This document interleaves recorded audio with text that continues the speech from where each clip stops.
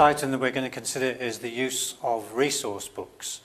There are many different types of resource books available, and within those books there tends to be a general pattern, and typically the resource book pack will come in a 3-book series.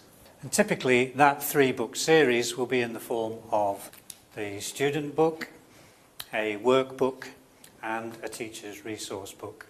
So, for example, here are those 3 books for this particular series called Total English, and in the student book, the type of information that we can gain from here is the actual background to the teaching points themselves, plus some additional information in terms of short worksheets and so on and so forth, and tape transcripts at the end for listening activities, which these days often come on a CD rather than a cassette.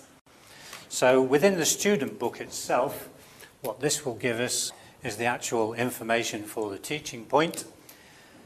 The workbook will often give us activities that are very useful in an ESA lesson for the study phase of the lesson. And the teacher's resource book will not only give us some additional background to the actual teaching point, but it often gives activities that are useful for the activate phase of an ESA lesson.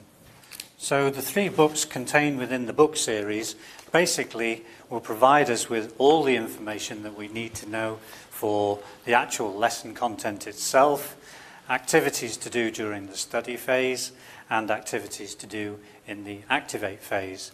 Now, quite often, some of the activities that are suggested here may not be culturally suitable, or we may not have covered the exact teaching points as they have in the book. So very often, the activities taken from the workbook and the resource book would need to be adapted or changed in some way.